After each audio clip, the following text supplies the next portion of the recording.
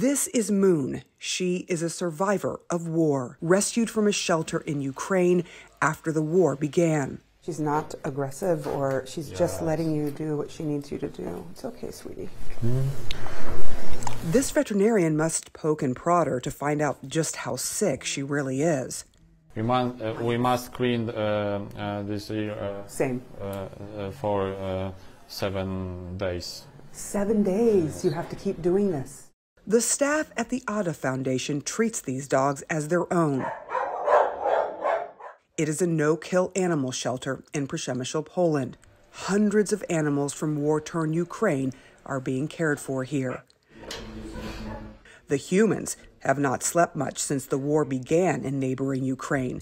They are just a few miles from the Polish-Ukrainian border.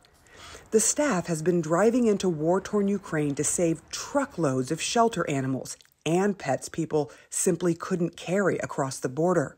In another room, more animals, different war stories. This is Sasha. Oh. And she's from Ukraine. A baby goat brought from Ukraine with legs that needed mending.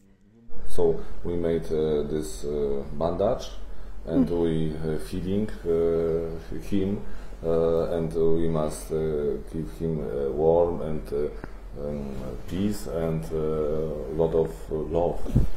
Yeah, good boy. Sleepy baby. Sasha is a newborn, just 7 days old. You can tell, because he tries to nurse on my earlobe, biting down when no milk comes out. Oh. The doctors say without the care he got here, he would have starved to death if left alone in Ukraine. She would die if she wasn't here, basically. He had Or he would die. He would die if he wasn't here. He would die.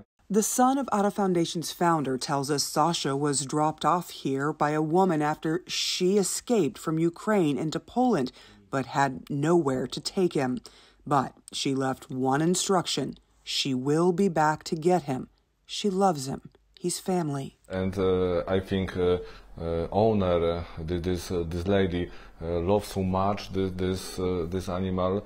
This animal is Family, no? yeah, Part of the family, no? Yes, a part of family, and we want back when war will end. This is a family affair. His daughter has been giving Sasha the love and warmth he needs. These are just 2 animal war stories of hundreds, and more arrive every week. And every week, these animals get top-notch care.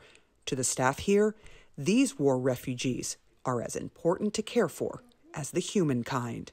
Sarah Seidner, CNN, Przemysl, Poland.